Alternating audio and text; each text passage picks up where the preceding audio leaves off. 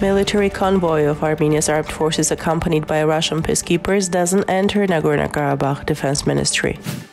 Armenia's Prime Minister sends congratulatory messages to leaders of a number of Arab countries on the occasion of the Holy Muslim holiday.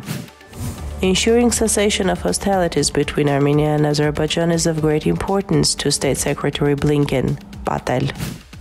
Bayramov and Olson discussed the process of regulating Armenia-Azerbaijan relations. A memorandum of understanding signed between Armenia and Lithuania in technologies and innovations. Israel to deliver 2 satellites to Azerbaijan.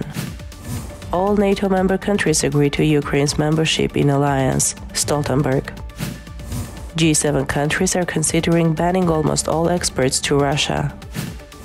The Czech Republic stops importing Russian gas and Lithuania stops importing electricity. 1 person died as a result of storm in Turkey.